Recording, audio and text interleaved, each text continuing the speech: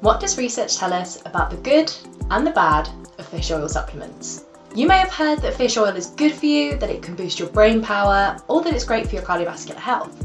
But hearsay aside, is there any truth to these claims? So, for the good. A recent study found that people with a genetic predisposition to having higher levels of triglycerides, aka the primary part of body fat, had lower levels than expected when they regularly consumed omega-3 supplements. A recent review also found indications that fish oil supplements benefit the brain and can improve learning, memory, cognitive well-being, and blood flow.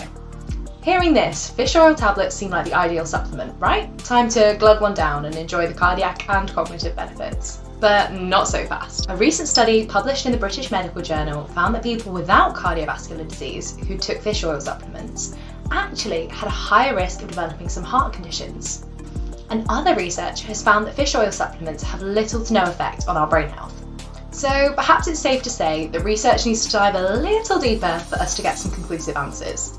If you're interested in seeing more science content, be sure to give us a follow.